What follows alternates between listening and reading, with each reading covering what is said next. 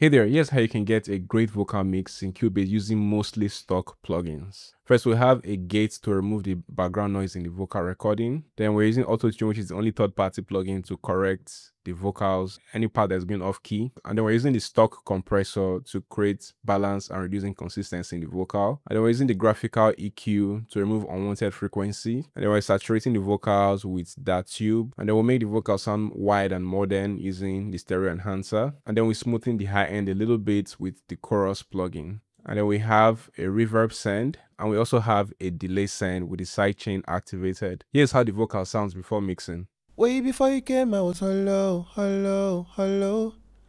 Used to complicate, now I'm alright, I'm fine. And here's how it sounds after mixing. Way before you came, I was hello, hello, hello. Used to complicate, now I'm alright, I'm fine. And then we'll play with the beats. Way before you came, I was hello, hello, hello. Used to complicate, now I'm alright, I'm fine. If you found this helpful and you want more Cubase tutorials, like and follow for more. Cheers.